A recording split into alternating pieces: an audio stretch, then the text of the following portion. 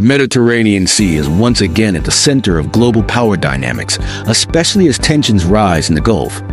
Enter the USS Gerald R. Ford, a $13 billion nuclear-powered aircraft carrier that redefines naval supremacy. This technological marvel boasts unmatched capabilities. Twin A-1B reactors provide virtually unlimited range, while its advanced air wing can deploy over 90 aircraft, including F-35C stealth fighters. With electromagnetic catapults for faster launches and a robust defensive arsenal featuring phalanx, CIWS, and laser weapons, the Ford is a game-changer.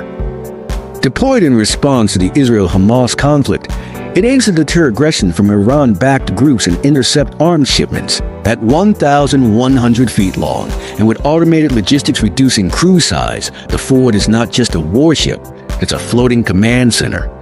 Its presence amplifies U.S. influence, showcased through NATO drills and joint exercises with allies.